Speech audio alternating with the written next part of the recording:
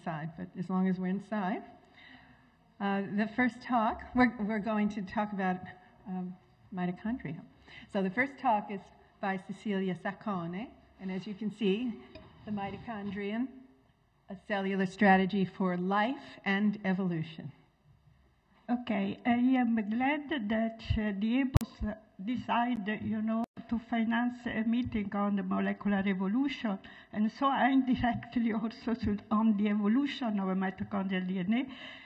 Of course, I want to thank the organizer for inviting me to speak on this topic, which I spend a life really around it. So, my presentation will be in a three-part, a short introduction, particularly for people who are not familiar with mitochondrial system and with the mitochondrial genomics. Then our experimental data, and the third part, I think, can generate a discussion and some conclusion, can give some conclusion.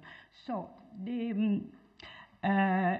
the necessity of energy for genome complexity, which may appear rather, obvious and intuitive, was the central theme of a very interesting review of Lane and Martin, which made some calculation on which I don't want to spend time because Bill is here, so he can explain better than me. But the essential is that eukaryote cell has more metabolic power and then can build new gene and protein thanks to their metabolic power. But why? What is the secret? The secret was an innovation for the eukaryotic cell, some structure that we call organelle, like mitochondria and chloroplast, but my talk will be made, completely on mitochondrial genome, and they were able to provide energy and as a membrane potential.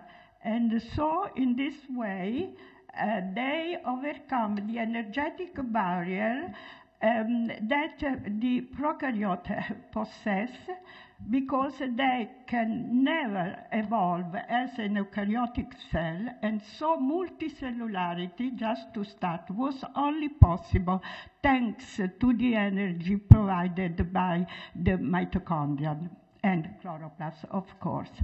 Thus, mitochondrial genes are key to nuclear genome expansion. But the cell complexity requires symbiotic energetics.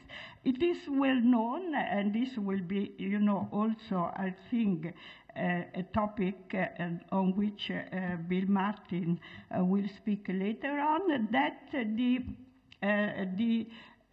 during the evolution, the prokaryotes, which are progenitor of the mitochondria, they transfer the majority of the gene content, genetic content, to the nucleus, but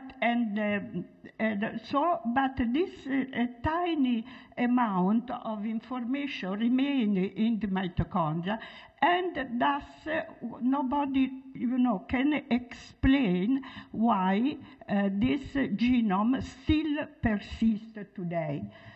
And in this slide, there are three major hypotheses and suggestions to justify the persistence of a mitochondrial DNA.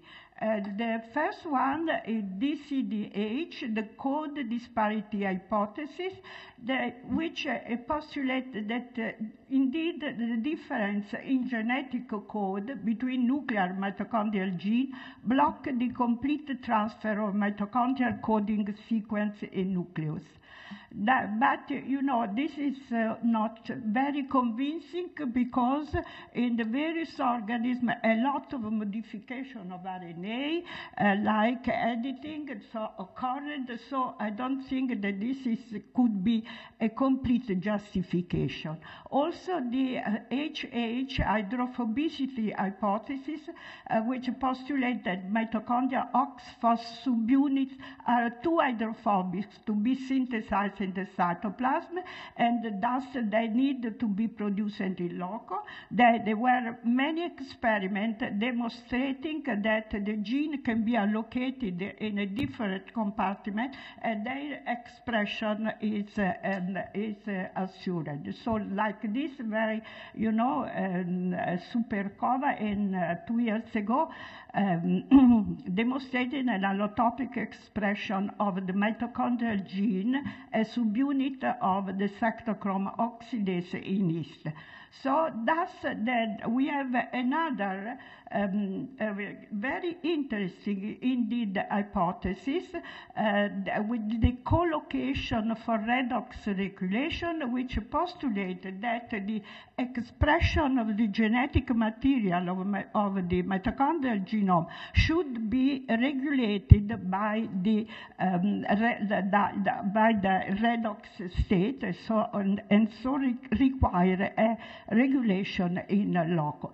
But so in essence, the two fundamental questions remain open. Why and how the mitochondrial genome does persist in evolution, and also which and how many roles does it play in the eukaryote. And so if we look at the structure of the mitochondria, we know this is, compared to rickettsia, the mitochondrial genome in many organisms, and in red is the coding capacity. As you can see, the size is different.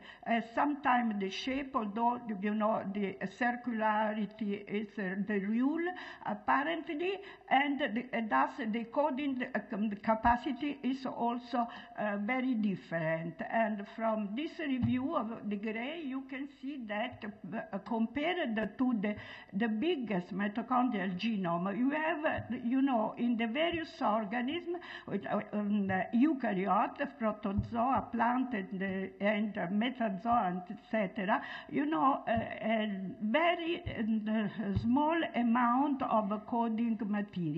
But, well, what are the constants? So the constants are always presence of gene coding for some subunits of OXPHOS complexes, which the complexes through which there is generated energy, 95% of the cell energy, the energy necessary for the cell is provided by mitochondria, but also the presence of gene. There are always some gene for component of the protein synthesis machinery. The 2 ribosomal RNA spaces in plant are 3 ribosomal RNA, a certain number of transfer RNA. In some cases, they are imported from outside, and in some cases, as in plant, also ribosomal protein. So the point is that, so what we can derive from this common constant. One, we have gene which interacts with nuclear coding gene for OXPHOS. And the second point, which is very important, a special protein synthesizing machinery. If we look at the genetic property of the mitochondrial RNA, so we know that it's uniparental inherited, so we have a smaller effective population size than the nucleus, and uniparental transmission, this is the rule. And then the higher mutation input, generally Probably because, although there are debating data on this point, that some repair systems are absent in the mitochondria or are limited. Some other, they claim that there is a real functioning repair system. Anyway, recombination is not present. This is not, there is no recombination except some really exceptional percentage of recombination, which is not very influent. So the consequence is that we have a mutational meltdown of mitochondrial DNA, slow fixation deleterious mutation, and this loss of viability and fertility. So what should, if mitochondrial DNA has to persist, it should, solve this problem, and having with a process which for melting, mitigating the melting down of the mitochondrial DNA. So.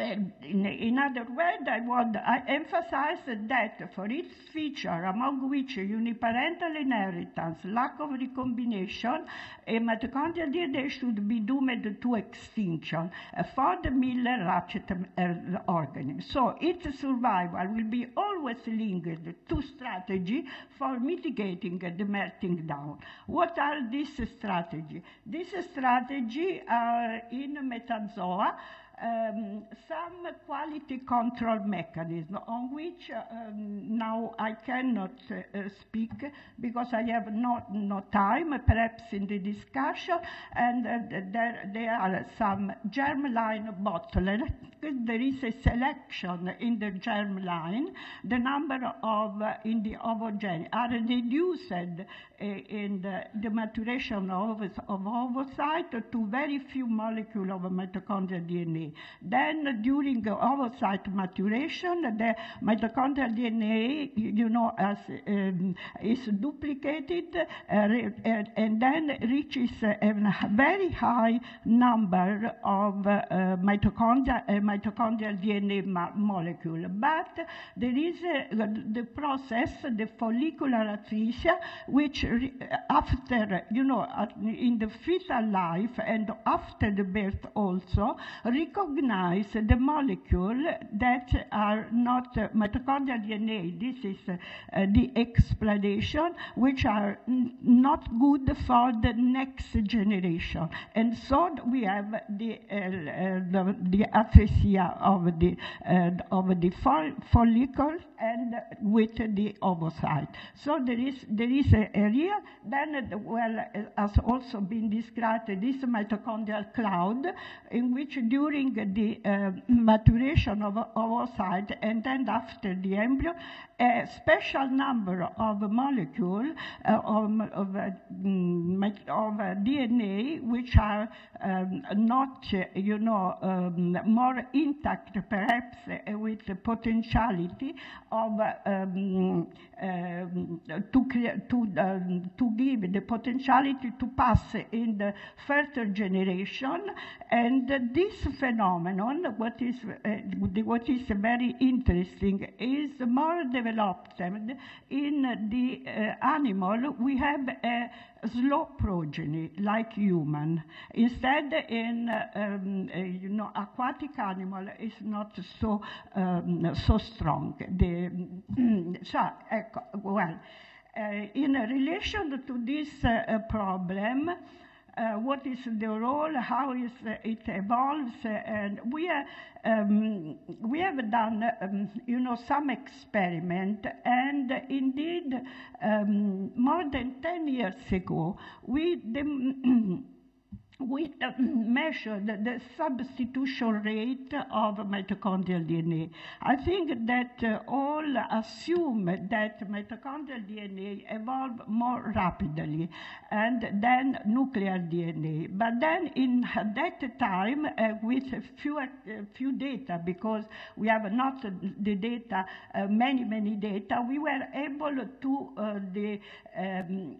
demonstrate that mitochondrial DNA evolve more rapidly than nuclear DNA only for some component. As you can see, the non-synonymous site, they have more or less the value which are comparable between mitochondrial and nuclear DNA, and the synonymous site instead, the small ribosomal RNA evolve 20 times faster, and the transfer RNA 100 times. And well, so and then other than, well, I cannot speak about this region of mitochondrial DNA, which is called the D loop, which has a species-specific evolution. Okay, and more recently, we wanted to study this in more detail and having more data. And so you know that this is the Center of Functional Genomic and System Biology, and started the new analysis to fill the gap between genome and the phenotype variable. And so we were aware of what was found for nuclear gene, but what about the mitochondria?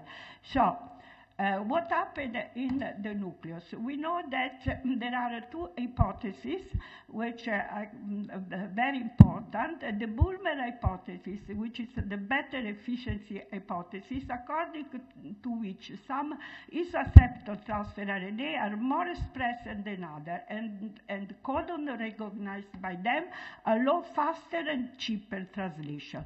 And also, more or less in the same time, the better accuracy of Akashi postulate that some codons are best recognized by their transfer RNA, and other synonymous codons, and their use minimize the amino acid misincorporation.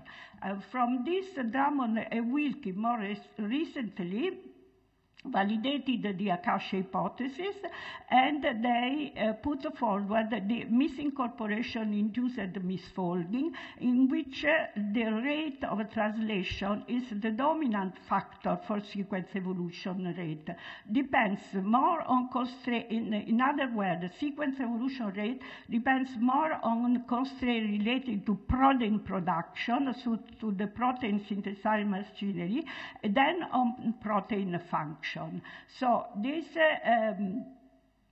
this is again the MIM hypothesis, and we wonder it is valid for the mitochondria.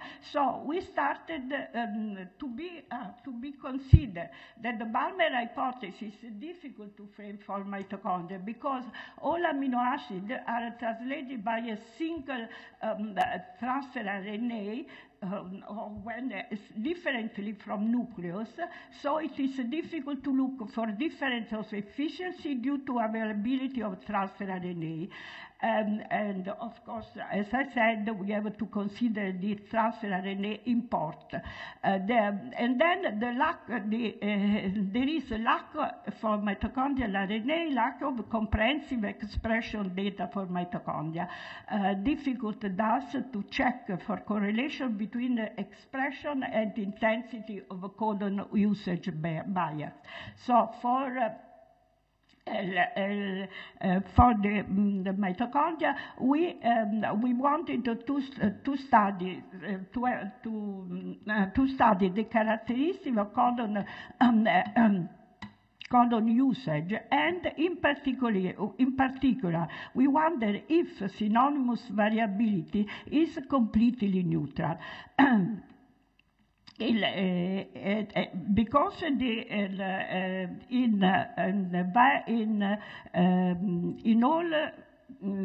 all animals, from E. coli to human, it is well known that synonymous codon is not really neutral because it's correlated to non-synonymous codon. And so, to study the codon usage, we used, two sets of metazoa and vertebrate and insect, and we have measured the effective number of codon for each genome. You can see now we have quite a lot of genome, and then we measure the effective number of codon, which goes from 20 if one codon is used per amino acid to 60. The expected ENC, so the estimation based on the test position quasi-degenerate codon family, and we looked at the model using the ANOVA system. And the results are in this slide. As you can see, the variance of effective number of codon is for the 50% in vertebrate and 60, more than 60% is the effective number of codon is explained by the expected one. So this means that by mutation rate, that's explain the use of codon. But species gene have a significant value for the codon used, but the same we found no significant for genetic position and for the strand where the gene were coded. Then we, with another set of vertebrate in this case, we wanted to study if the BIM translation, so the BIM hypothesis, was also valid for the mitochondrial protein synthesis machinery. And so to make the story short, with this set of data, we just tested the Drummond and Wilkie hypothesis. In other words, we would like to see if this selection act on synonymous change, and thus if there is a correlation between non-synonymous and synonymous variation. So the hypothesis was rejected in mitochondria because, as you can see, the angular coefficient was very near to 0.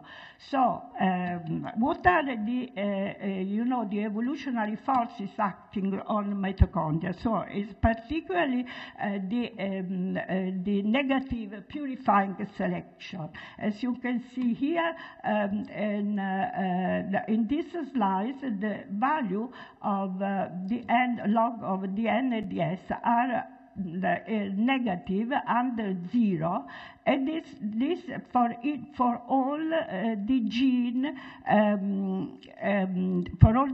coded by mitochondrial DNA. You know, the purifying selection is stronger for the COX and for cytochrome B, but less on the ATPase gene, but were also of negative values. So if you look at the variability for the synonymous variability of synonymous variation is very stable and is more or less equal for all the gene, whereas, as we have demonstrated also previously, it is a bit different, but also of a negative value for all the gene and for all the complexes. But more recently, we have used another data set, Homo and the chimpanzee, two species on chimpanzee. For the rationale of this is compare the rate of changes in these two genomes. And we used Ka and Ks for each complex. And in this slide, each complex was estimated as a supergene. Supergene, we attacked the sequence of the gene of the complex, of each complex. You know that, for example, the complex cytochrome oxidase, complex 4, the 3 genes are coded in mitochondria, and we attached this just to have more significant data. And in this slide, you can see that mitochondria that are,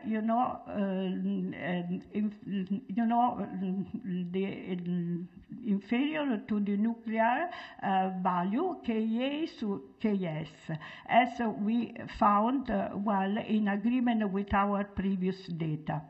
However, if we measure only Ka, so the amino acid substitution, the non-synonymous substitution, always using the supergene, we found that Ka is measure of for mitochondrial gene that for nuclear genes.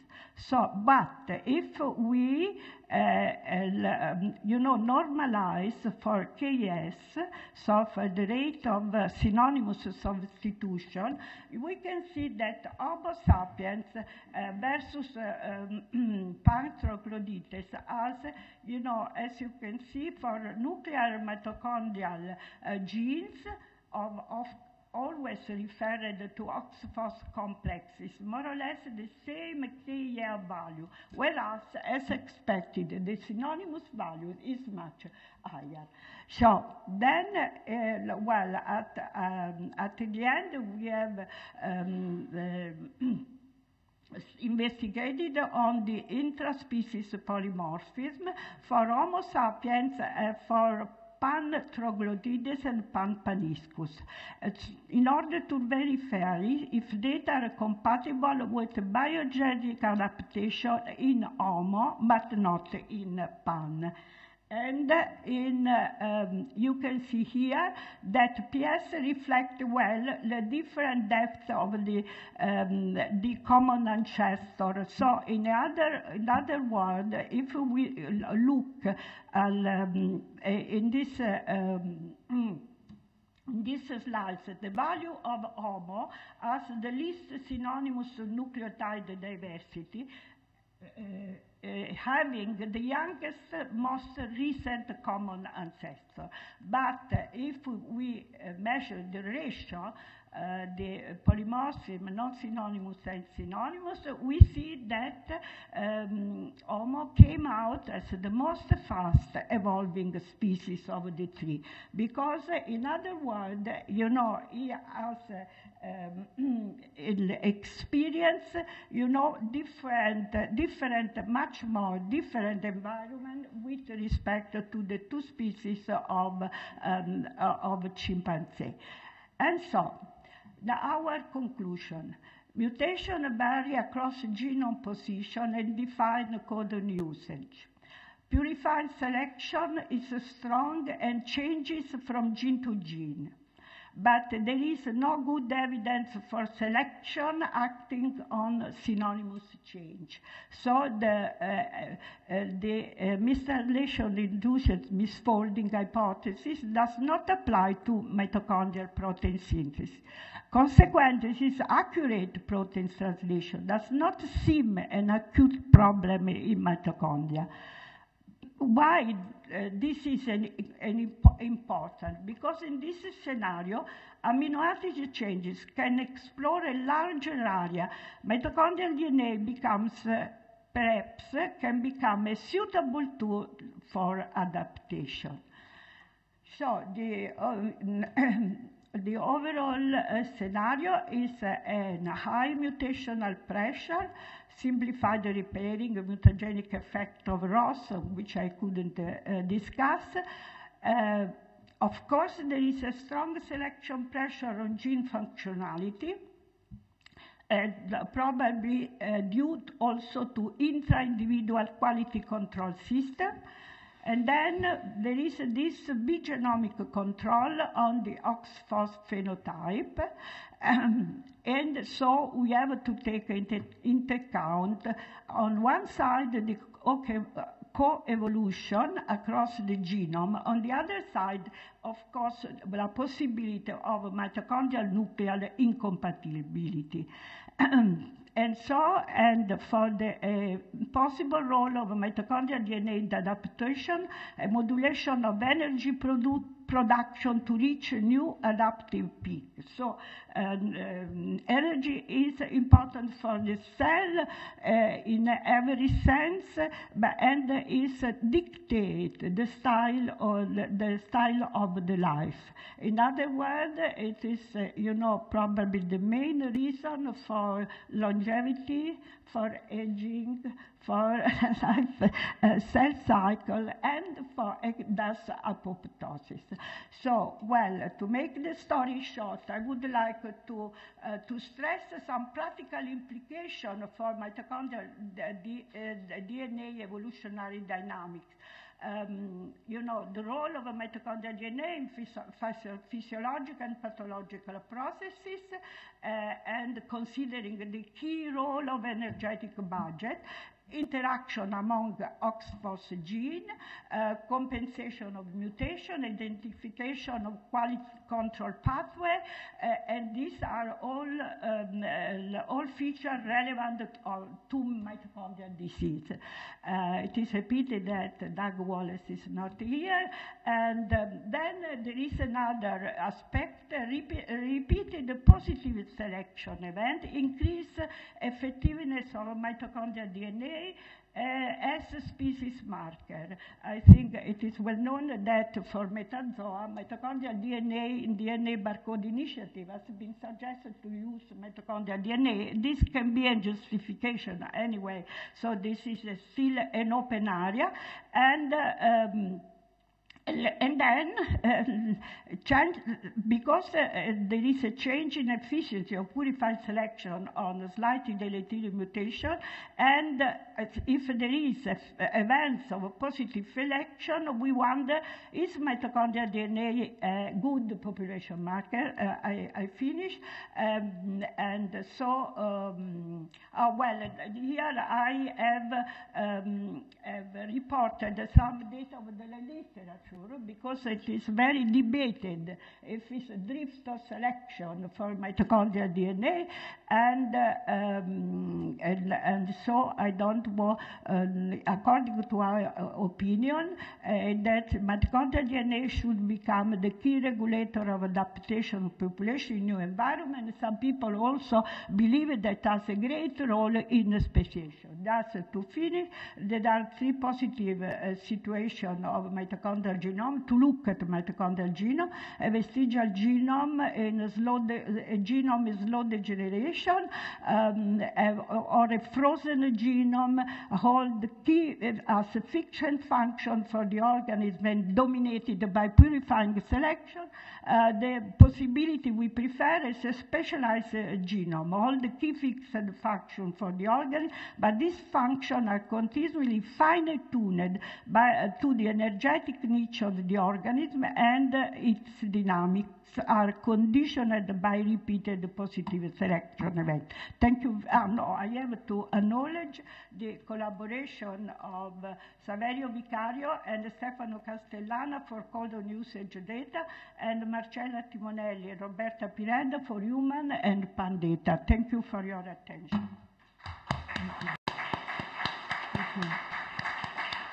So I think we'll follow your suggestion that we discuss everything at the same time at the end, because we're running out of time. And as Cecilia just mentioned, unfortunately Doug Wallace is not here, so we're going to move on to the next talk by Bill Martin, Mitochondria and the Energetics of genome complexity.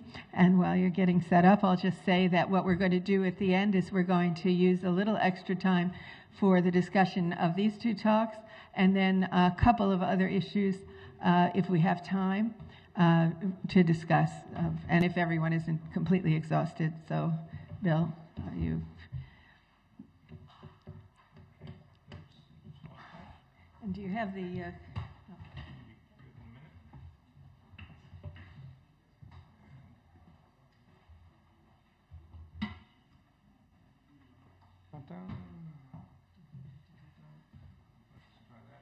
You may need.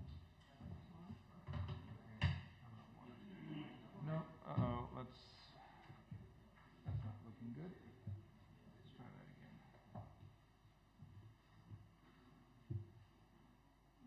Hello? It looked good a minute ago. What are we doing here? That looks better. Okay. Let's try that. Please.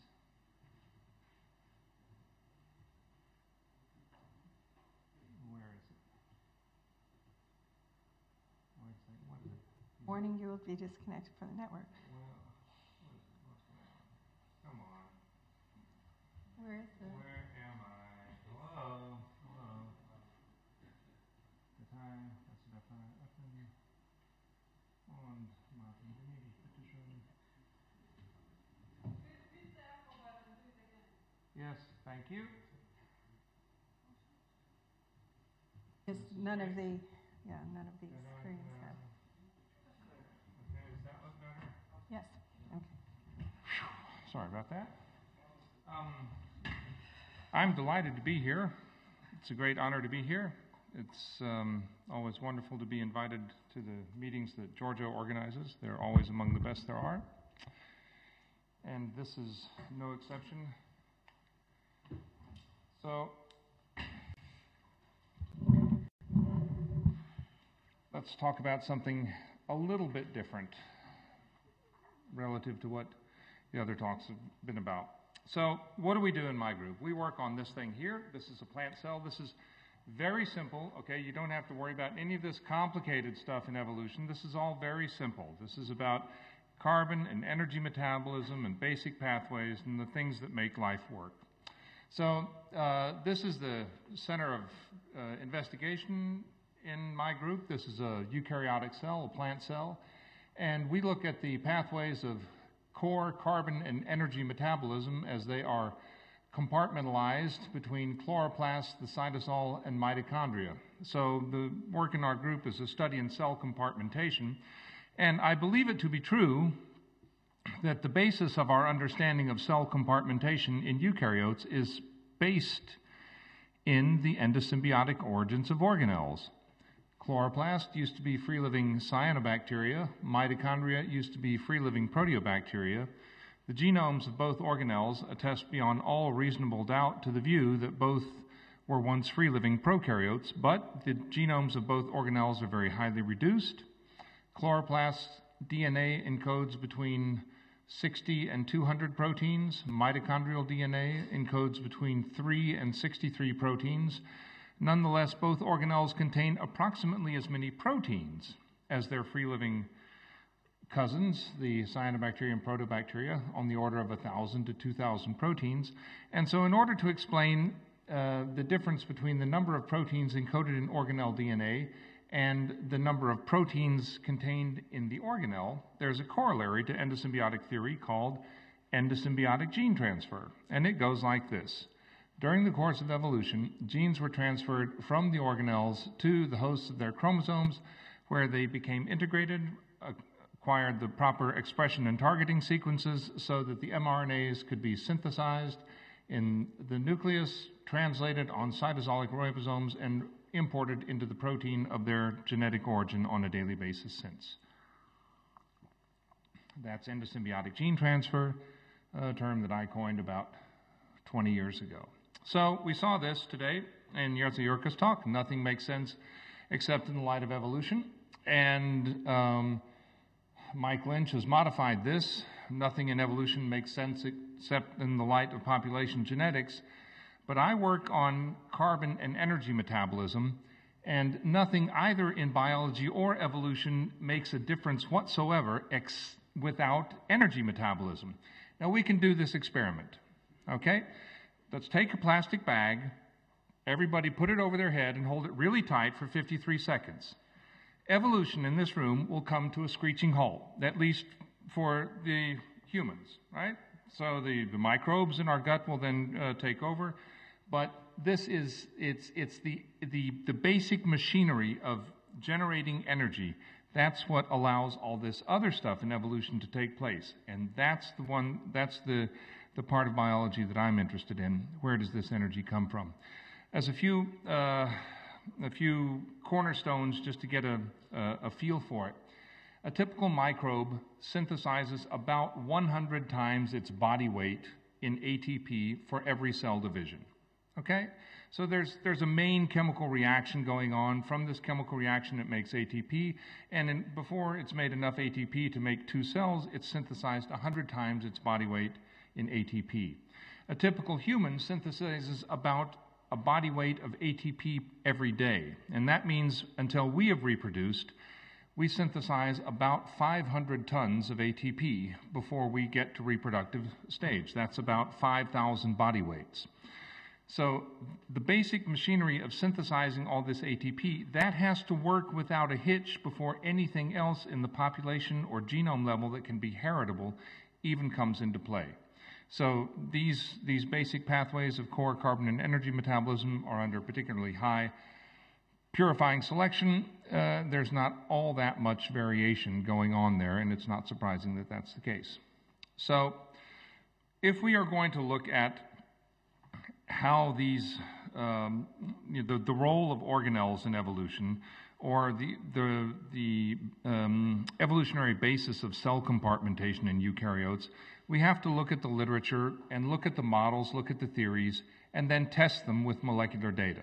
The problem is that there are a lot of models. Now, most people are not familiar with these, and that's why it's late in the day, everybody's kind of tired, so let's just walk you through them slowly, and everybody can fall asleep in the process. So, what is endosymbiotic theory? Endosymbiotic theory, Stephen Jay Gould called it the quirky side of biology, okay? Ludmilla has been doing some interviews, and she asked about the good and the bad and the ugly of evolution. Well, the good is population genetics. That's the stuff that's easy to model and easy to look at.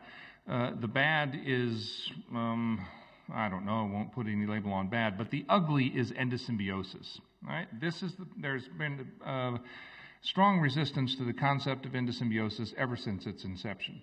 The founder of endosymbiotic theory as we know it is Konstantin Merezhkovsky, a Russian biologist working at the University of Kazan. And in a series of papers in 1905 and 1910, he founded the thoroughly modern theory for the origin of chloroplasts from cyanobacteria. And he had another theory for the origin, 2 symbioses in his theory. The first was the origin of the nucleus from engulfment of a micrococcus. And it's very interesting to note that all of the physiological attributes that Merezhkovsky was trying to explain with this micrococcal symbiosis for the origin of the nucleus, today we would associate with mitochondria. So he got the 2 symbioses right, he just got the wrong organelle. Now, you'll note that there's a little bit of a gap here of about 57 years. How come? How come? We ran into this the other day with hybridization and conventional wisdom.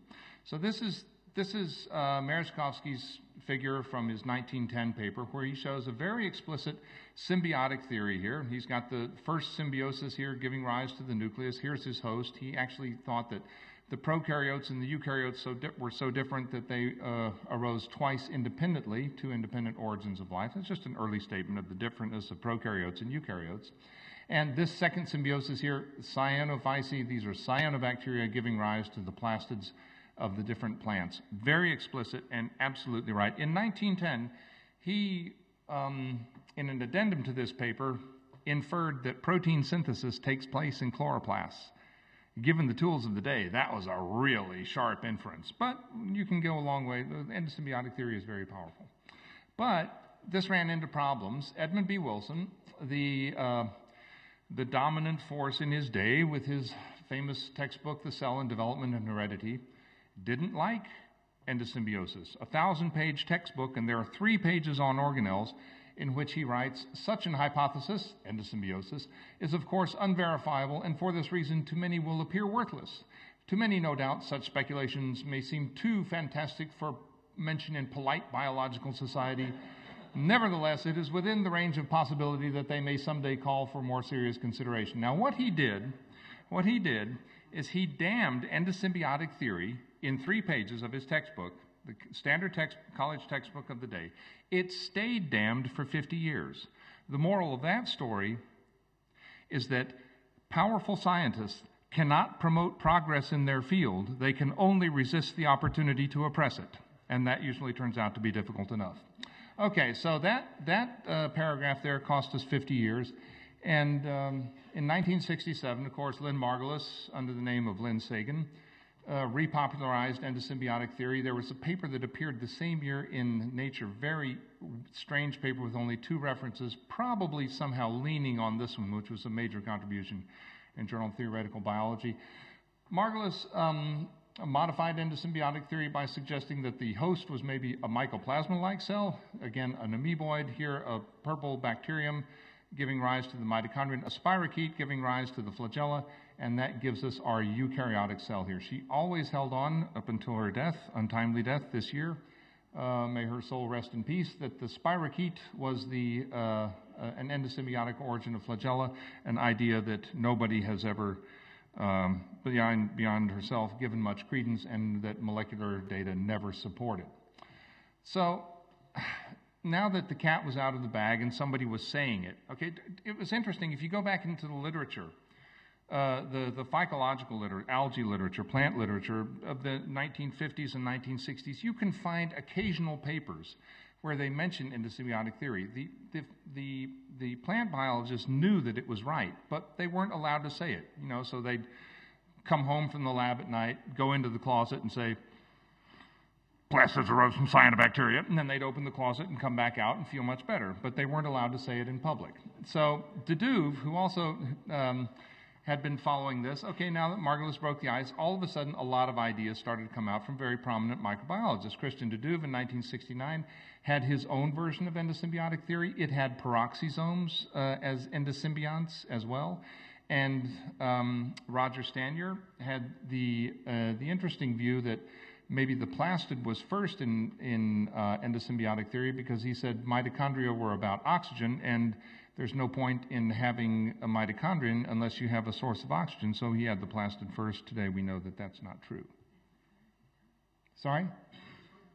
Sorry? That's a third of your time. I just wanted to let Oh, that's okay. That's okay. Well, we'll just stop.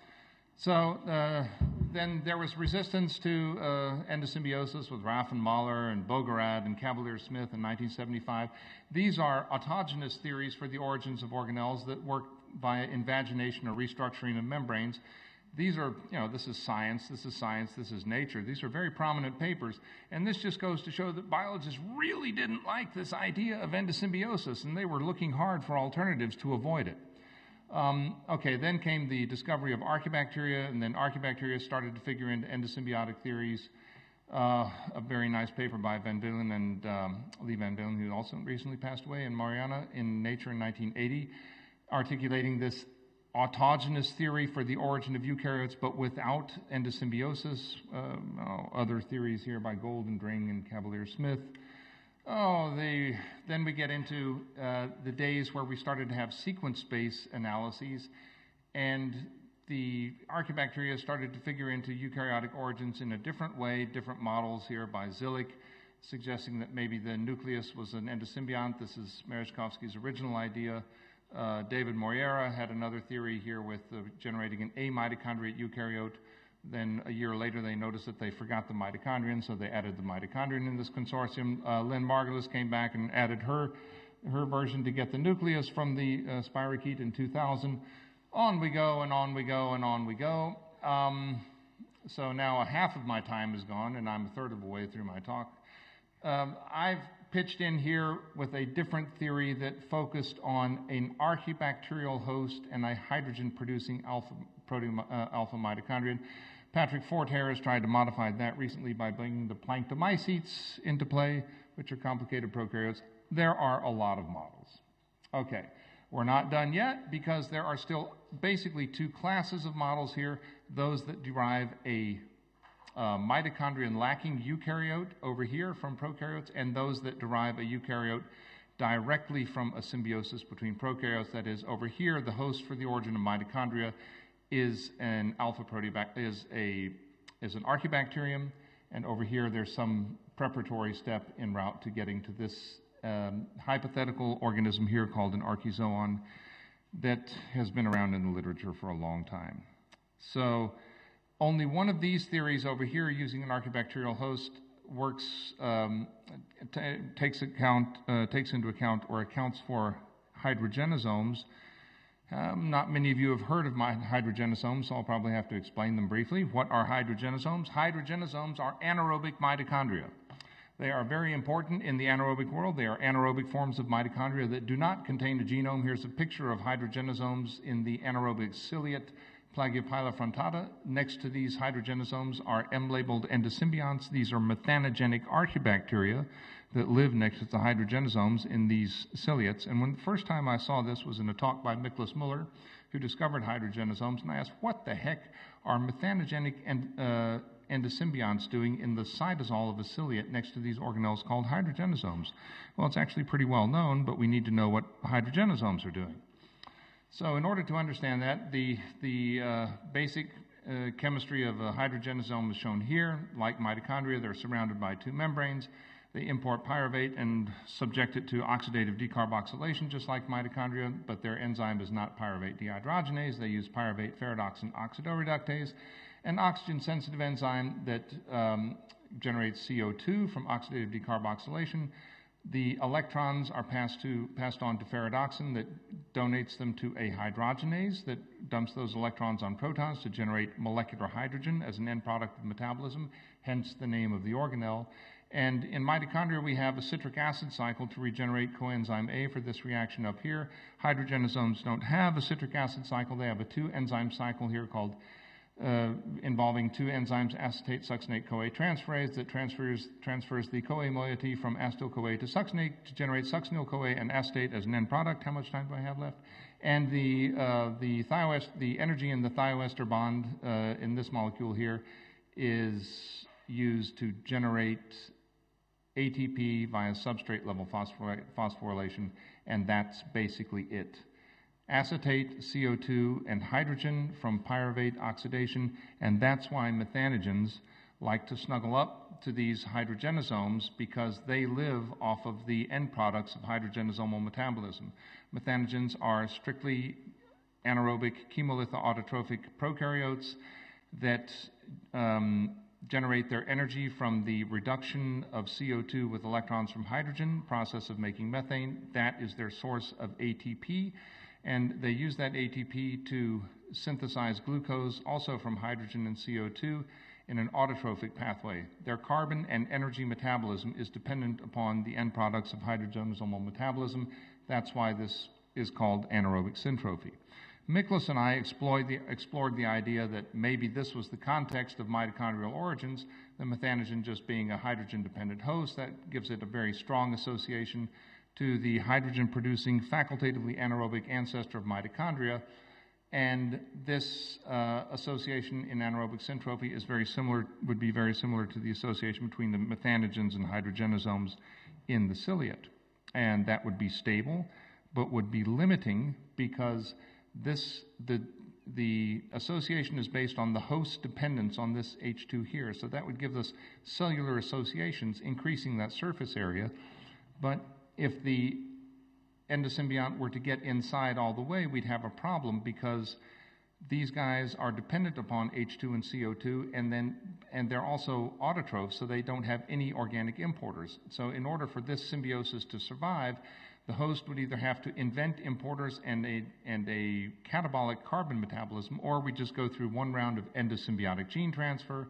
the genes for the glycolytic pathway, and for these organic importers, this would give us a facultatively anaerobic bipartite cell with an archibacterial genetic apparatus and chimeric chromosomes in the cytosol, a facultatively anaerobic mitochondrial ancestor of common ancestor mitochondrion hydrogenosomes generating that energy. And so in a cartoon it would look like this: two cells associated, they get tighter, one gets inside the other.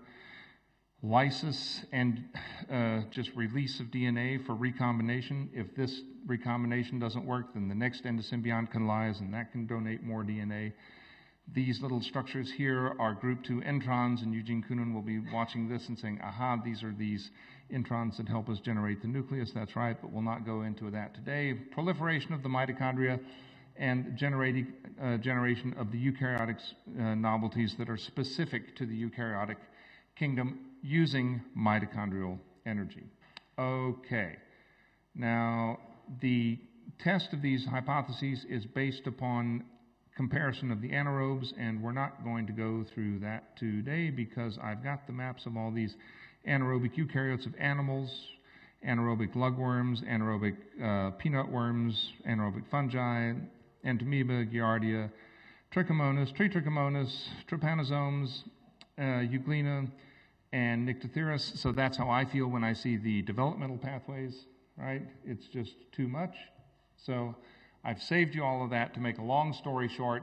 When we compare the biology and the biochemistry of the anaerobes to the predictions of the hydrogen hypothesis or other theories for the origin of eukaryotes, we see that we do very well. Hydrogenosomes really are mitochondria. The other theories never made a comment on that.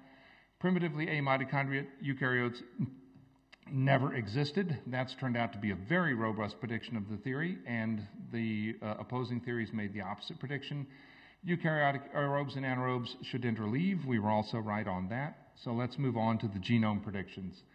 So genetically speaking, eukaryotes should be chimeras, and they should be specifically have affinity to euryarchaeotes with respect to the genetic apparatus, and proteobacteria with respect to energy metabolism, plus a few other diverse gene origins allowing for LGT, whereas the opposing theories suggest that eukaryotes should be derived from actinobacteria or planktomycetes or clostridia or what have you. So if we look for genes that are present in the eukaryote common ancestor and have homologs in prokaryotes and make alignments of those, we do sequence searching, we look for families that were present in the eukaryote common ancestor and have homologs in prokaryotes, do alignments and trees. What do we find? We find that there are about a total of about 700 genes in the eukaryote common ancestor that is present in animals and fungi and algae and plants, and that have clear-cut prokaryotic homologs. Of those, about 80% show a single origin present in eukaryotes and acquired from prokaryotes in the common ancestor. And we want to look at those because those should tell us where eukaryotes came from, where they acquired their genes from. So what do we get? To make a long story short, we get very strong contributions from the euryarchaeotes, lesser from the other groups of archaeobacteria. These are the genes that, the red means that the gene in question was in the sister group to the eukaryotes. Gray means that homologs from these other groups were also in the tree. Here are 571 down here. These genes up to here show a single origin, that is a unique group. These down here show mixed sister groups, and these mixed eubacterial groups, and here mixed in general. So, who's the winner? If you break this down into the functional categories, all right, for the genes that are well represented among the archaeobacteria, what you find is that indeed the largest contribution that we can see from the archaeobacterial side is from the euryarchaeotes, specifically for the informational class over here, and in energy metabolism, it's from the alpha proteobacteria for energy production, and that is a pretty clear-cut signal. We see two major contributions. We see some other spurious contributions simply because trees that deep will tend to get spurious answers. But the prediction of our theory was we should see methanogens and alpha proteobacteria and nothing else, and that's basically what we see. So we're not claiming victory here, but we are saying that the theory holds up to the predictions of comparative genomic analysis. Okay, so we know that along with the cell cycle, mitosis, meiosis, intron, spliceosome, centrioles, nucleus, ER, Golgi, membrane traffic, flagella, a eukaryotic cytoskeleton, 2,000 novel gene families in the eukaryote common ancestor, and 500 gene families with clearly defined prokaryotic homologs, the last eukaryotic common ancestor also had mitochondria. Why? What's the connection? Okay, so the question is, what do mitochondria have to do all this, and why is it that prokaryotes never evolved any of these attributes over here? The only cells that evolved these attributes are the ones that have mitochondria. Is there a connection? Yes, and this is the last slide. We're having trouble communicating this, but basically what we found is the following. We found that eukaryotes per gram generate the same amount of energy as prokaryotes. That is, if we were to take a cubic meter, and that was, let's say, one eukaryotic cell with its mitochondria, it generates per gram just as much energy as the same volume or weight of prokaryotes. It's just that prokaryotes in this cubic meter, there wouldn't be one, there would be about 10,000. So what is going on? We've got 10,000 prokaryotes in this cubic meter, and we've got one eukaryote over here. The prokaryotes have 10,000 times their 5 million base pairs, or 5,000 genes, each repeated in each individual cell. The eukaryote has mitochondria with very highly specialized genomes within the organelle that allow them to perform the OXPHOX function that Cecilia was just talking about. It's that simple. Per gram, the same amount of energy, but what's happened is that the DNA required to support 10,000 prokaryotic cells is basically all gone from the cytosol, and it's concentrated in a single diploid genome. What eukaryotes have, what mitochondria conferred, is 4 to 5 orders of magnitude more energy per gene.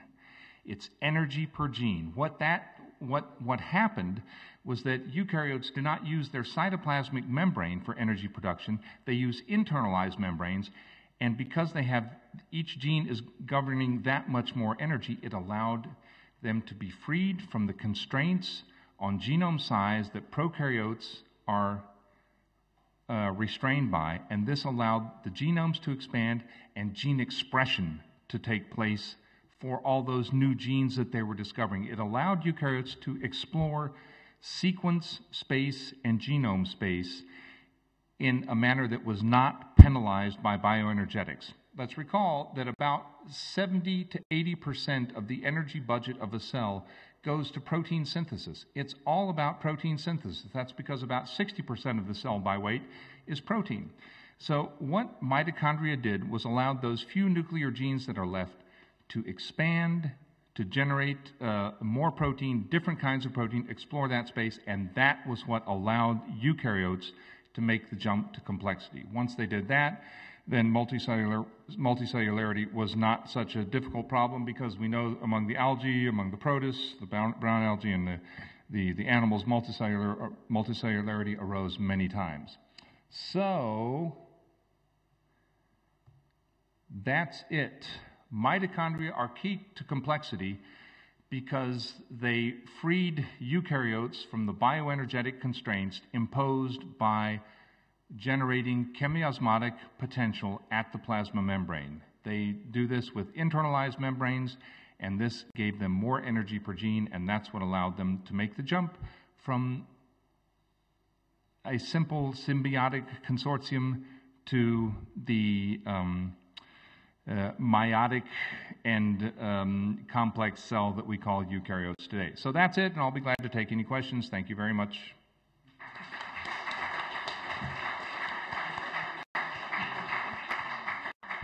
Thank you for catching up so nicely. I got a little bit fast there in between, but I was running out of time. So we can take questions for either of the speakers. Oh, yes. That's right. Wait, you need to hear. Take your microphone. Gene genome, well, Bill has explained very well what was the function of mitochondria for the eukaryotes, and in particular what has done. Just the connection with the two talks are that I tried to demonstrate the way the mechanism, because it remains the coding of subunits which interact with nuclear coded subunits. So this is one aspect, interaction between subunits for OX-phos complexes. And the second point that I consider very important is the presence of a protein synthesizes machinery, but completely different from that present in the cytoplasm for the nuclear-coded protein, because probably for this property can do many functions, such as that important in adaptation.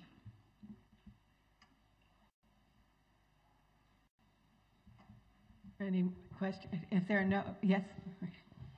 It's a beautiful talk as usual, and I completely agree that mitochondrial symbiosis should be the first step for eukaryote. But still, I'm thinking that we need some previous pivotal step for primordial eukaryotic prokaryote. Of course, we were initially prokaryote. Then why particular lineage of prokaryote started to engulf mitochondrial ancestor? Because without that pivotal step, any prokaryote can do the same thing. Then we may have multiple eukaryotic lineages, but we have only one. Why? Exactly. Okay, this is a very good point. The point is, can I get my slides back up? Slides? Hello? No? No? I can't? Okay, I can't. The question is, we only see one origin of eukaryotes. Oh, great, I don't have it on there anyway. Okay. Do we have to have some preparatory step before the origin of mitochondria? Now, some people have said that phagocytosis is essential to establish the intracellular endosymbiosis. What I thought that I had on the back of my slide is a cover article by Carol von Dolen of Nature in 2000,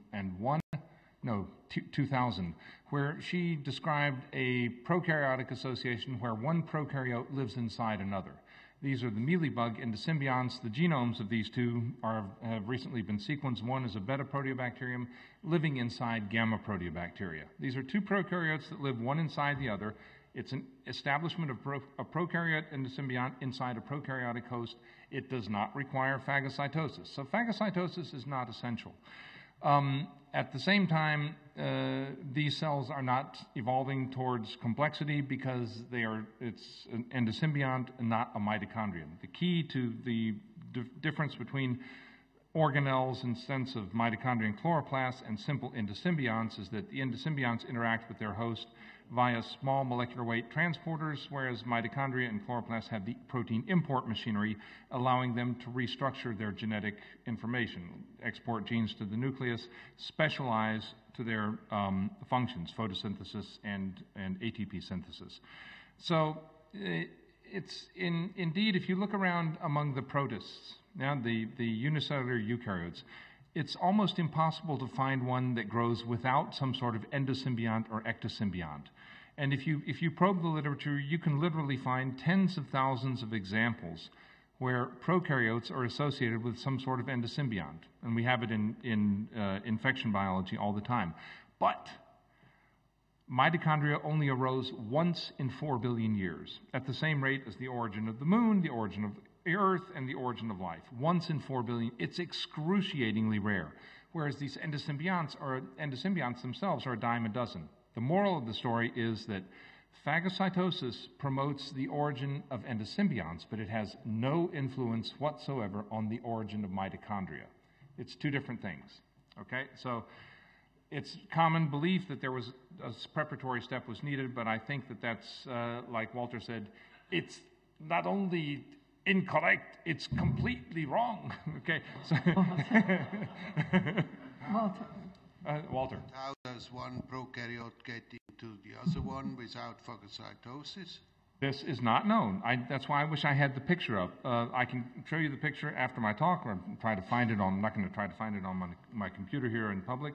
The observation is that one does live inside the other. There are actually two examples. Wujek also had an example of a symbiont inside a cyanobacterium in 1978. So there are two independent examples of prokaryotes living within other prokaryotes. The mechanism of entry is not known. Okay, we know the Belladibrio cases, but this is a bad idea. Exclude phagocytosis? Because beta proteobacteria are proteobacteria. They don't have any phagocytotic capability. Phagocytosis means having a cytoskeleton, all the things that you need to engulf cells. It's a fully fledged machinery. Okay. They got inside somehow. Yes. Yeah, I actually have a question too. Both of you. Oh, I'm sorry. Was there? Well, while you're going back to them, and that is this issue of you have so many mitochondria in a cell, they could accumulate mutations, and so you talked about their coming down in number at the time of now. So that sounds like an interesting novel mechanism. That is anything known about what happens to mitochondria during, say, meiosis? Are there special mechanisms? Are there special? How do you pick the right mitochondrial genome? Well, are you referring to the what I call quality control of the mitochondria? Yes. Well, unfortunately, I think that is not very well known. But what is absolutely clear that there is a bottleneck. So there is a selection of the number of the molecule of mitochondria, and then this selection can be before and after the birth, etc., and is a kind of quality control in order to give to the progeny the best molecule to survive. And in fact, the mutation, some, feature caused by the mutation, they disappear, they are, in a few generations. So that's obviously because there is this quality control. So that's the point. The details, are very different for by organism and organism. But in the sea urchin, the eggs the mature ovocyte contain more mitochondrial DNA than nuclear DNA. And of course, in mammals and higher animals, there's the germline set aside very early, and so the mitochondria in the oocytes are actually never used. So they're kept in a pristine condition. The egg cells are fed by the mother, so those mitochondria are actually never used, so that they're not subjected to reactive oxygen species, and those are the ones that are inherited, while the male mitochondria are used very strongly, but they never contribute to progeny. So that's part of the mitochondrial theory of aging, that these mitochondria are set aside specifically to protect us from further mitochondrial meltdown. Thanks. There was a question. Oh, okay. I have a question to Bill. Yeah. I suppose that the eukaryotic nucleus was already formed, emerged before symbiosis, right? So what I want to say is symbiosis is just addition to the eukaryotic lineage. Okay, I disagree. This is a standard theory. This is standard thinking that the host that acquired the mitochondrion already had the nucleus. Now, one of the predictions, the main prediction of that theory is that the eukaryotes that we know that lack mitochondria should be primitively amitochondria, and that turned out not to be true. It used to be that we thought that the cells like Giardia and Entamoeba that have a nucleus but lack mitochondria are the most ancient ones, the lineage that acquired the host. And it turns out that these cells, all right, that have a nucleus. They have mitosis, they have meiosis, they have the cytoskeleton, they have ER, they have all these eukaryotic traits that's required the evolution of 2,000 gene families. And this is what mitochondria allowed them to do. Okay, so the answer to the question of why did the cells that have all these complex traits also have mitochondria starts with a mitochondrial causality. It's based in bioenergetics. Yeah, but my point is that that's just addition of advantages. The eukaryotic cell already emerged.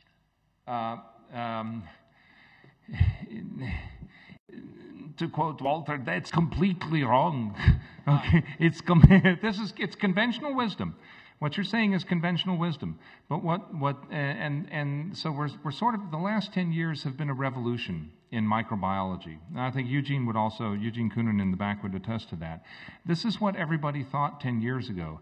And it's turned out that all the predictions that were generated by that theory have turned out not to be true. And so that's why we've had to rethink. And now all the theories that also in the textbooks, they start with mitochondria and they leave the nature of the host more open than ever before. Now, the genome comparisons that we did trace the host to the euryarchaeotes or the methanogens. There are other analyses that come to different conclusions, but all of the modern analyses are now tracing the host to within the archaebacteria, not as a sister to the archaebacteria. So now most microbiologists are tending towards the view that the host was simply an archaebacterium, and that this grade in complexity started with the symbiosis and was not preceded by some point mutation. Because if eukaryotes arose by some point mutation process, standard evolutionary theory, then different prokaryotic lineages should have become eukaryotic for exactly the same reasons. But they didn't.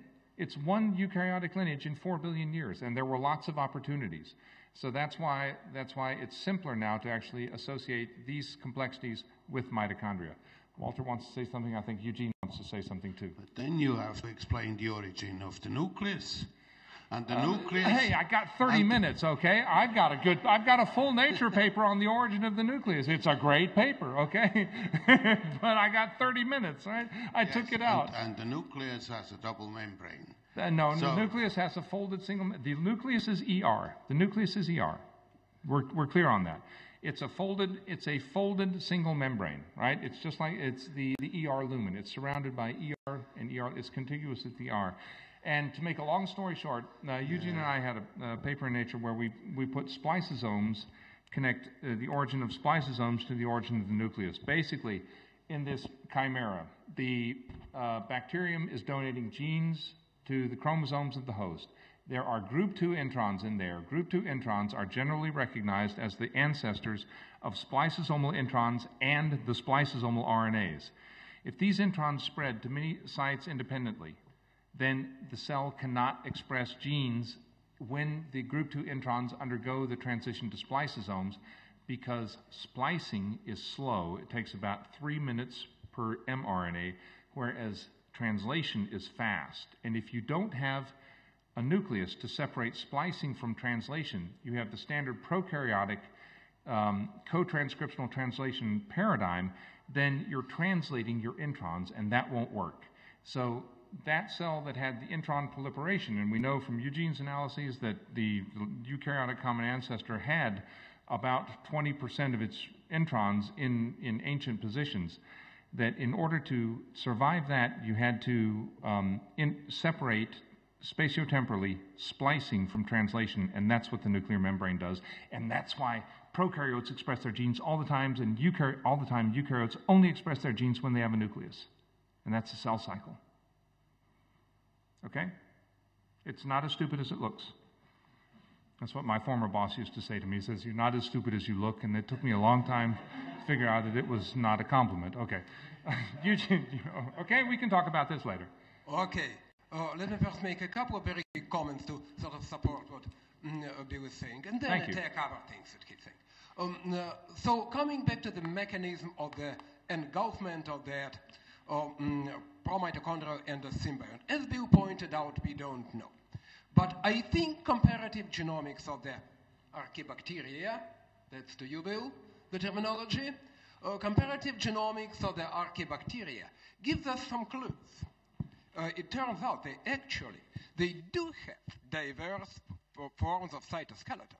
In particular, some of them do have actin filaments, which was, the actins were first identified by comparative genomic phylogenetic analysis, and then, lo and behold, confirmed by cell biology. They really do have actin filaments. Now, I will stop short from claiming that they do have full-fledged phagocytosis, but it's really within the realm of possible that such forms of cytoskeleton, and we keep discovering new ones, would help that engulfment considerably. It may not be as difficult as it seems. Now, about introns. Actually, the latest analyses show more than what you say. Not 20%. What they show is, amazingly, that the last eukaryotic common ancestor had about the same kind of intron density as we have. About the same. As humans? As humans, amazing. That's high. Probably not the same amount of intronic DNA. Probably smaller introns, but the same number. Probably smaller introns, but about the same density. Believe it or not, that's very clear indication from our latest reconstruction. So this is all very compatible with what we are saying. But now, maybe, you'll clarify for me, for us, a few things in the Lane paper. Sorry? In the bioenergetic paper with Nick. Yeah. What confuses me there is that it seems to me that you are making all these calculations for the largest and indeed at the genomic level most complex eukaryotic genomes, like those of multicellular animals. Whereas we know full well that a great number of protists have very condensed genomes which are genetically really not more complex than the more complex prokaryotes. So just to frame this as the most basic question is, why do you do it that way? And the second higher level question is, what do you infer about the last eukaryotic common ancestor in terms of overall genomic complexity? Okay. So can I have the slide back again, mission control? Can we have the slides back? Because mission control, yes, very good. And. So the answer to the question is, we didn't do just the largest eukaryotes. So we looked we looked at cell size. Okay. So here's excuse me. Here we've got the prokaryotes on this side of the table and the eukaryotes on this side of the table.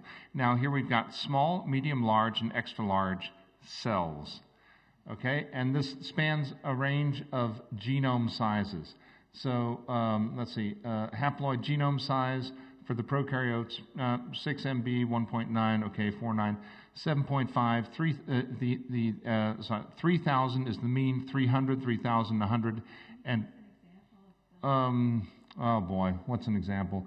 Amoeba proteus is our extremely large eukaryote over here with 11,000 genes, a huge genome.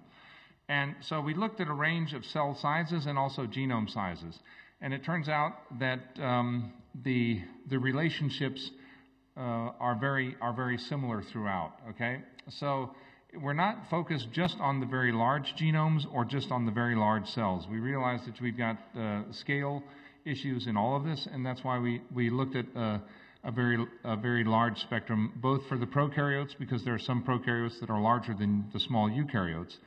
And to make a long story short, what happens is that in terms of power per energy per gene, prokaryotes become penalized, for increased cell size, whereas eukaryotes do not. They just continue to scale up. So the answer to the first question is we didn't just focus on the large genome eukaryotes. We looked at a spectrum. And the second question was, what do we think the genome of the last eukaryote common ancestor had? Well, it's a minimalist. It would be a minimalist estimate. And this would come from analyses of the type of, was it Makarova et al. From your lab?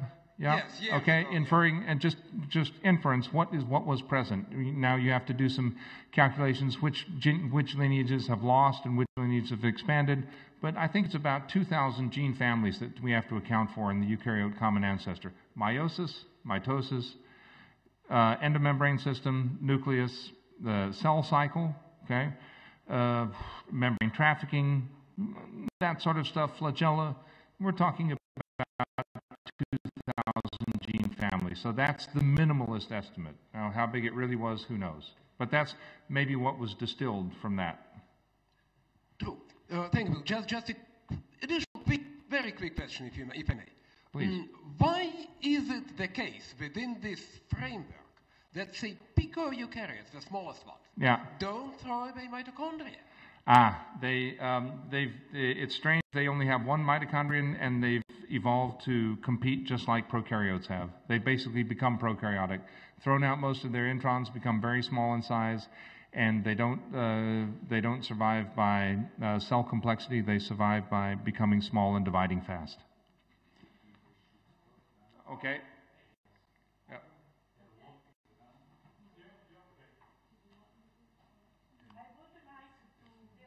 To add some comment to this debate. We should stop because it's the an hour discussion and it was fantastic, but every nice thing.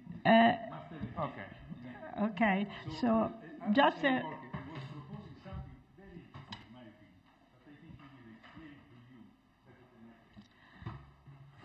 I. I would like only to say that there are many ways to look to treat molecular evolution in different perspective, and my perspective was to focus the attention on the energy. And if you look, but I recommend to read the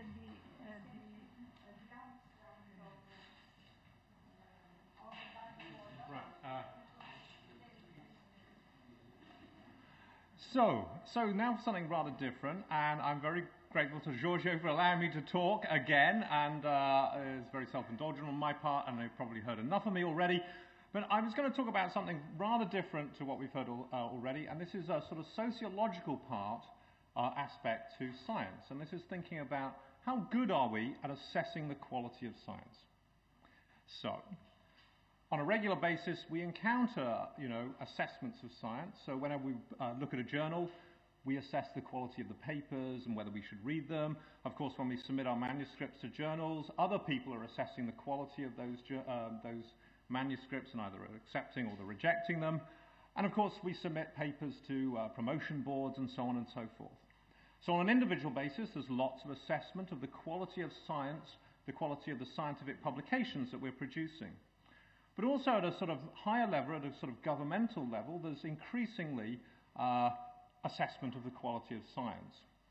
And this is probably really epitomized by what's gone on in Britain, the research assessment exercise, which has just mutated into something called the Research Excellence Framework. So this is where the British government tries to assess the quality of science coming out of UK university departments. And it's been going on since 1986. It's happened 5 times at about 5-yearly intervals.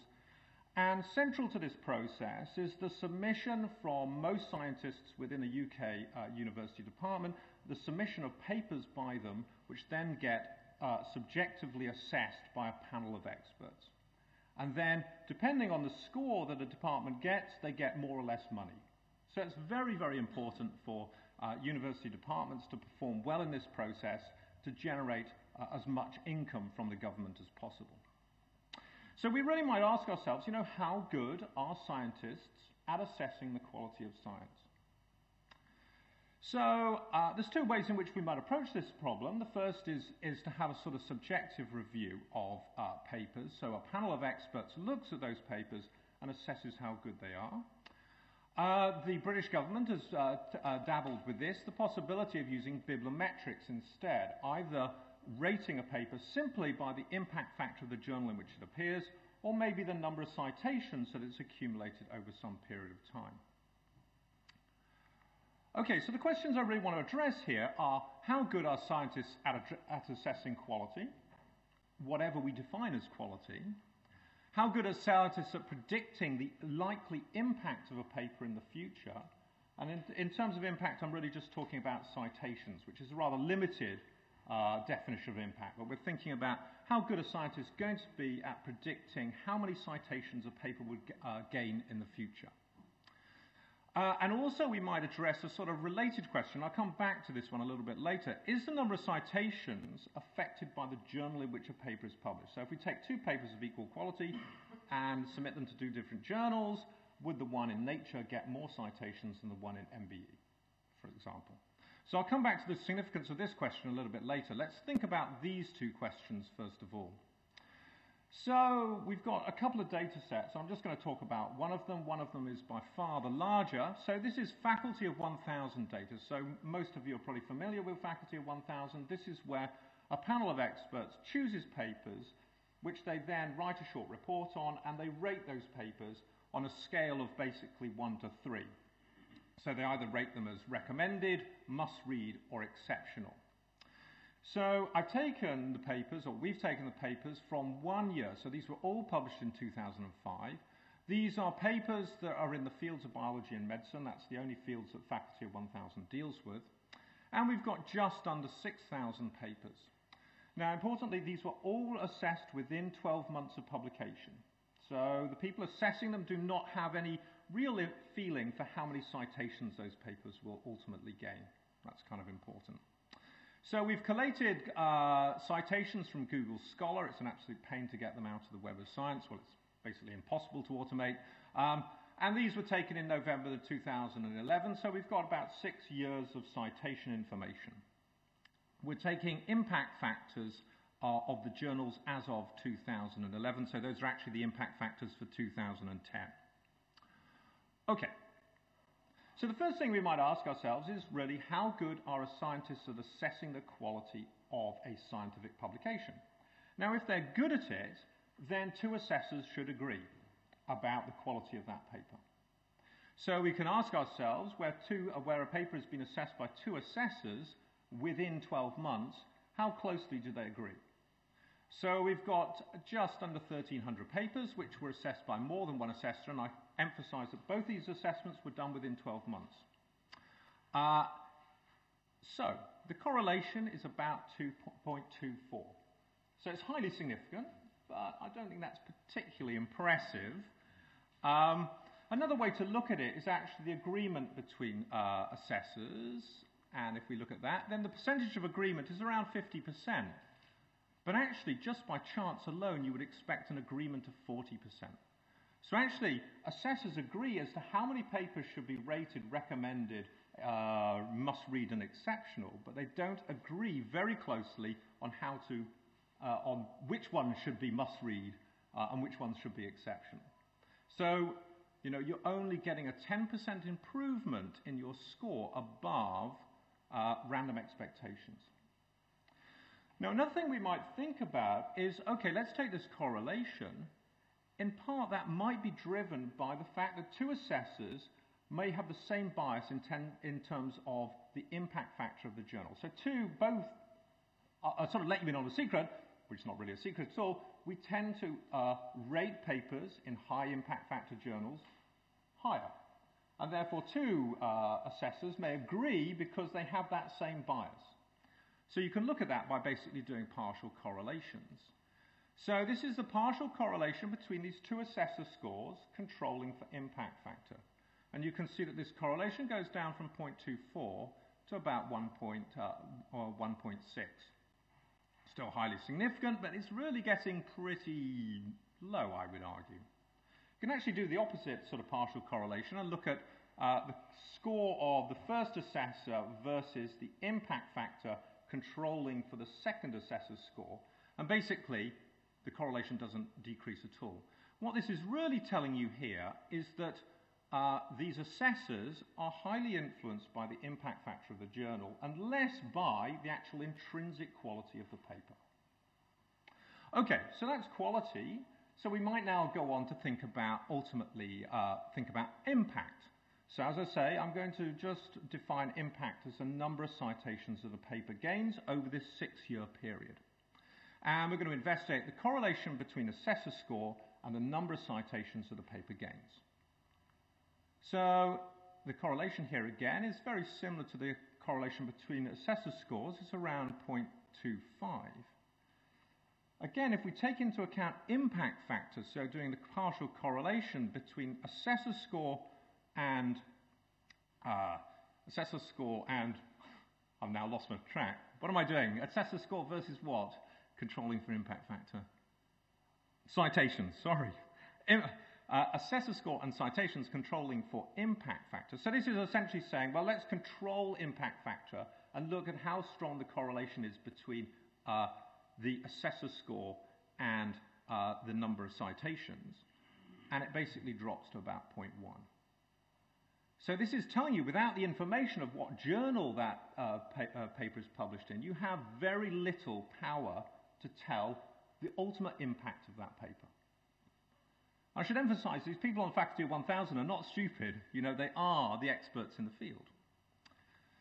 So another way you can do this is basically a multiple regression and look at the relative influences of, so we're looking at an assessor score simultaneously against the number of citations and the impact factor of the journal, and the impact factor is 2 to 3 times more influential in determining that assessor's score. So this is really emphasizing this point again, that assessors are very influenced by the journal in which the paper is published rather than any sort of measure of intrinsic quality. You may be wondering, well, of course, these papers come from a very, very broad range of fields, and different fields have different rates of citation. So it may be that some of the noise we're seeing is essentially differences between fields, but that's not the case. So if you control for assessor to what's called a sort of analysis of covariance, so controlling for assessor is essentially controlling for fields simultaneously, then again we still get this very strong pattern that the correlation of the assessor score is much stronger with the impact factor of the journal in which that paper is published rather than the number of citations the paper ultimately gains. So again, it's emphasizing that assessors are very influenced by the journal. Okay, so conclusion 1 is, I would say that it really is quite difficult to assess either the quality or impact of science. Now, I would add one caveat here, and that is with the Faculty of 1000 data, the papers are in a sense pre-selected, so the individuals are trawling all the literature and they're only choosing to review those which they already consider to be quite important. But once they've made that judgment, their ability to decide whether they are sort of quite important or very important seems to be really quite poor. And those assessments are very much dominated by this impact factor, not the future sort of impact of those publications. Okay, so on to a slightly different part of this problem. So the other way in which we might assess the quality and the impact of scientific publication is just to look at bibliometrics. So we might look at either the impact factor of the journal in which the paper is published, or maybe the total number of citations that a paper has gained. Now, we want to assess both, either impact or quality. So clearly, we can just use, say, the number of citations as a direct measure of impact. And that's fair, although we might have to be aware that there are biases creeping into our assessment. I'll come back to that. If we're measuring quality, then of course what we really want is that there to be a strong correlation between the quality of a publication and, say, the number of citations. And is that the case? So the question we really kind of want to ask now is, what is the effect of a journal on the number of citations? So if we get 2 papers which are of identical quality and publish them in 2 different journals, then will the one in the high impact factor journal get more citations? And I'm pretty certain you're all saying, of course. Well, okay, I think this is the first time that anybody's tried to establish this and actually measure the magnitude of the effect. So really what we're going to do here is just measure the correlation between the number of citations a paper gains and the impact factor of the journal, controlling for quality by taking those subjective scores of quality. Now, you may be a little bit worried because you're thinking, well, there's a little bit of circularity here because the number of citations is, of course, a component of the impact factor. But we can break the impact factor down into 2 components. The first is that it depends, of course, on the quality of the articles being published by the journal. But on top of that is this secondary effect, which I call the sort of reputation effect, which is the effect that the journal has on the number of citations a paper of a certain quality will gain. So again, we might have two different journals, we submit similar quality work to two different journals, it is possible that the one in the higher impact factor journal gets more citations just because it's there. Nothing to do with its quality. Okay, so is this the case? So this is looking at the correlation between the number of citations and the impact factor for our three different sort of grades of papers. So these are kind of the quality scores that the faculty of 1,000 faculty are giving us. You can see that all these correlations are positive and they're all very highly significant. So let's say, give a paper of a certain quality. Indeed, if that paper is published in a high impact factor journal, it will gain more citations. So the next thing is to ask, well, how big is that effect? So you can use your linear regression model to actually predict, on average, how many citations will a paper of a certain quality get in, say, Nature, impact factor of around 30, it's a little bit higher than that, say, versus MBE, which has an impact factor of 5. So these are the ratios. So you're predicting for papers which are recommended that a paper published in Nature would gain about 3.3 times more citations than a paper published in MBE. Now you'll notice that the ratio of these impact factors is 6, and more than half of that impact factor is just to do with the reputation effect. So this is suggesting that Nature is not publishing papers which are 6 times better quality. They're only a little bit better quality, but they get a lot more citations because they're in Nature. That's kind of all I'm saying in this part. It's amazingly consistent, actually, across these different quality scores. So must read, this ratio is 3.4, and for the exceptional papers, it's 2.7. Now, there's one way in which we could be kind of fooled into believing that this relationship exists when it doesn't, and that's if assessors tend to underestimate the quality of papers in high-impact journals. So it might be that you look at a paper in Nature and think, oh, it's a paper in Nature, I'm going to sort of, not really believe it's as good as it is. And so if you underrate the quality of papers in something like Nature, then you'll tend to artificially generate a correlation between the number of citations and impact factor. But of course, I've already shown you that the opposite is true, that in fact you tend to overrate the quality of papers in Nature. So this is looking at the score is positively correlated to impact factor controlling for the number of citations. So if you take number of citations now as your measure of quality, and then ask, is there a correlation between assessor score and impact factor, then indeed there is a positive correlation.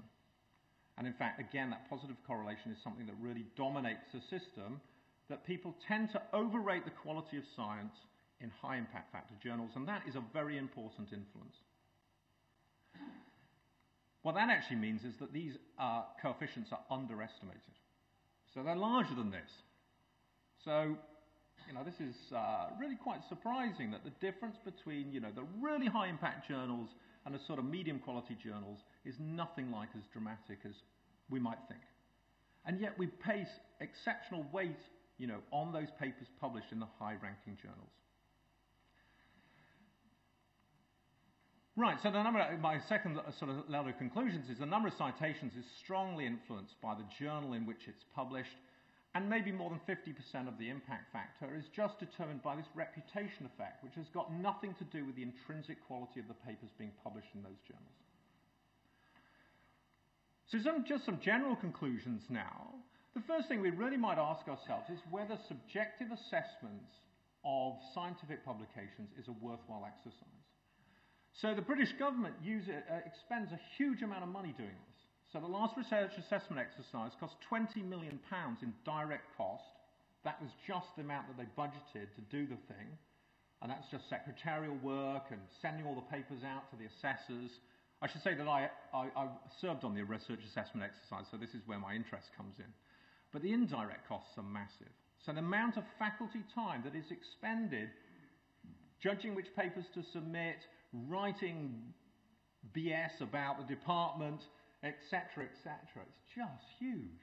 So I would think there's probably the real cost is at least twice what the sort of direct costs. So it's a hugely expensive exercise, and I would really argue that the subjective assessment of the quality of science is really adding very little value to the exercise. What about bibliometrics? Well, it's clear that bibliometrics in of themselves are a poor measure of quality, but they are a reasonable measure of citation, of impact in terms of the number of citations. But you must be aware that the number of citations a paper gains is very dependent upon what journal it was published in. And of course, there are all these problems, and this is really why the British government has abandoned bibliometrics, is there's a lot of problems with adjusting the number of citations between different fields. And it turned into a bit of a nightmare, so they gave up on it. Okay, so I think I just have to thank Nina Stiletsky, with whom I've been doing, she was a former postdoc of mine, with whom I've been doing this analysis.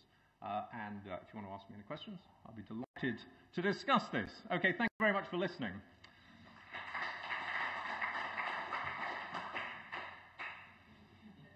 Yeah, Eugene, yeah. So, Adam, you only mentioned 3 assessments here from the faculty of 1000. Recommended, must-read, and exceptional. However, there is also the field controversial in faculty of 1000. Have you tried to look at the correlation between the occurrence of controversial and impact factor, for instance? No. So that would be interesting to look at, yeah. I have certain predictions. Right, okay. Yeah, okay.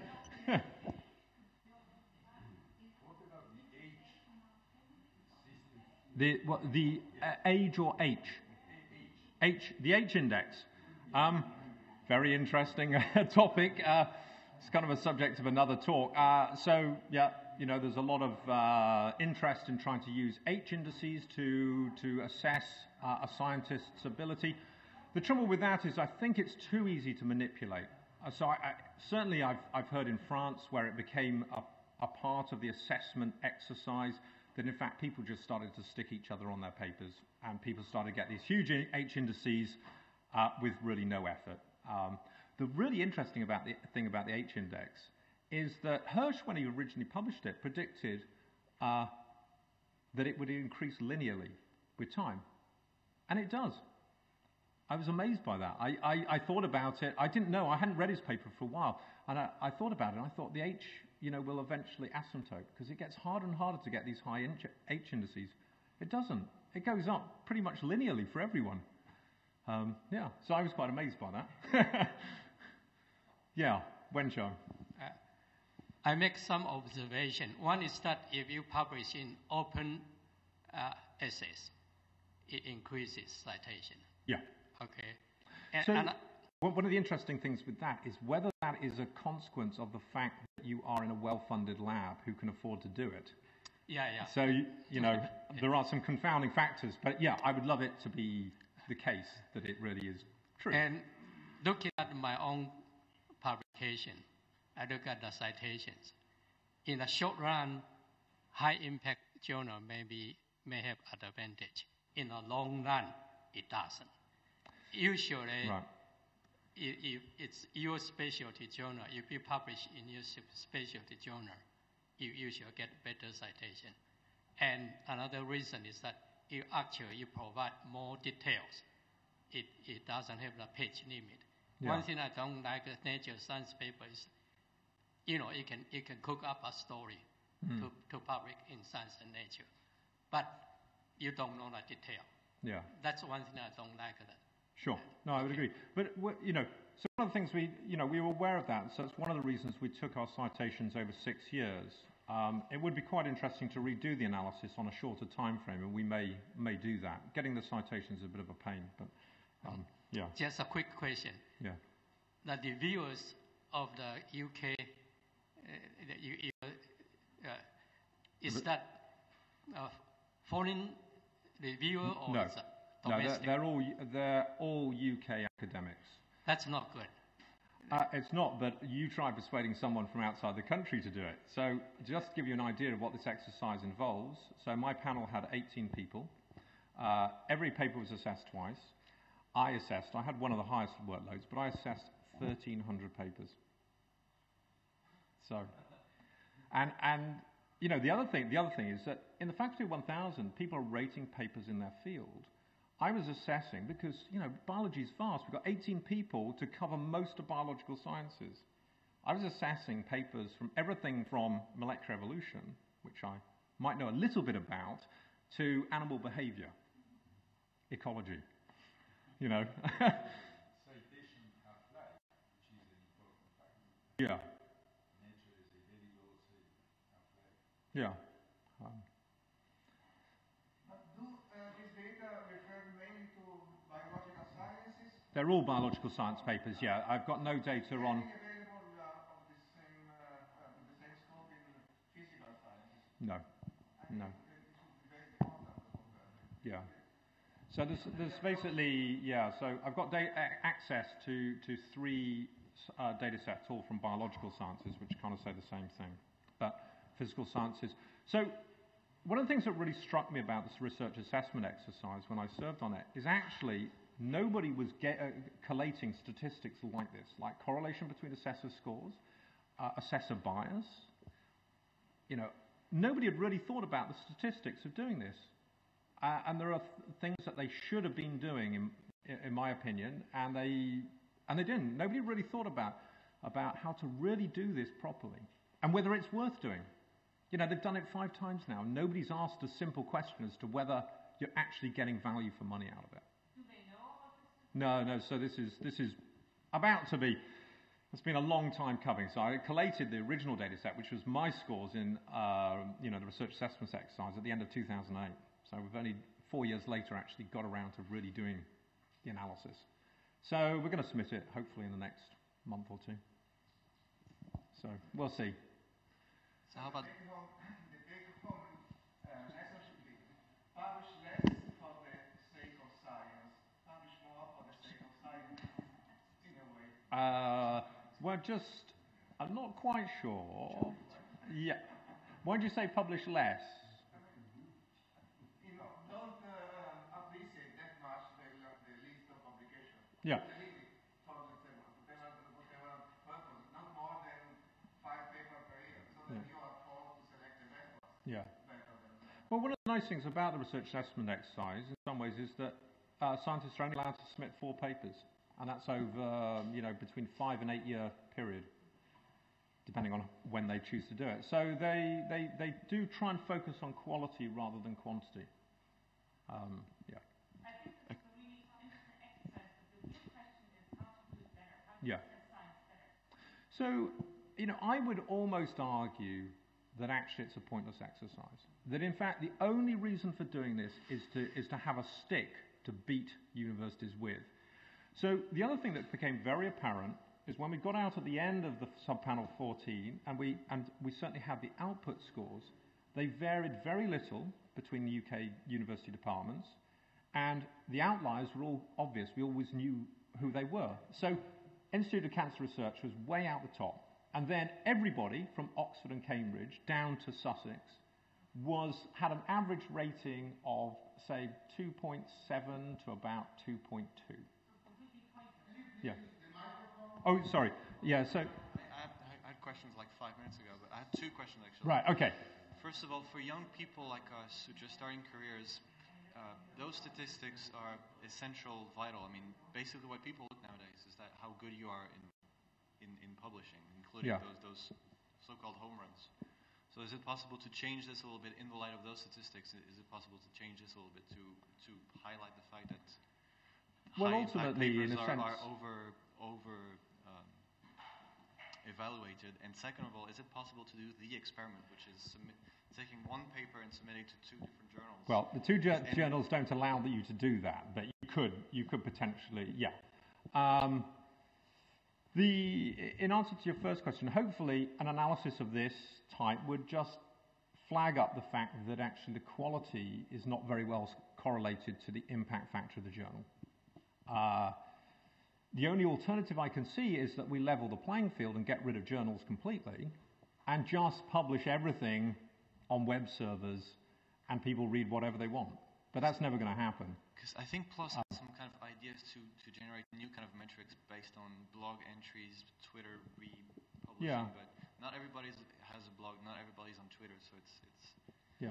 This kind of and then also this blogging doesn't work because people don't do it. They don't do it, and if they do it, they're probably not all that honest. They tend to be flattering rather than, yeah.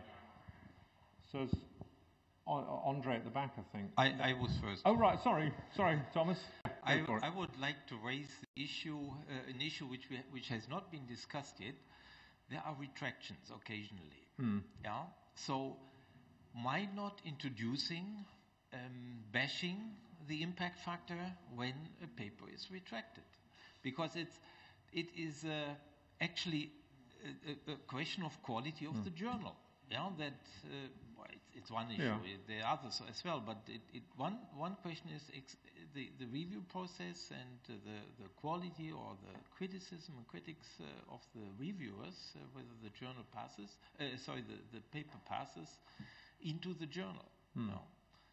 This is at this moment, I don't know whether it's discussed in the community to take this into consideration, but I would think there should be a penalty.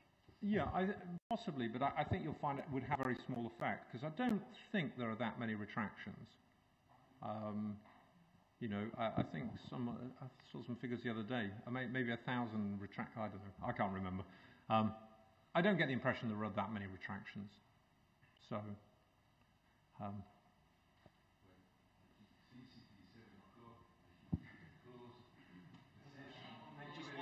no, thank you for staying and listening.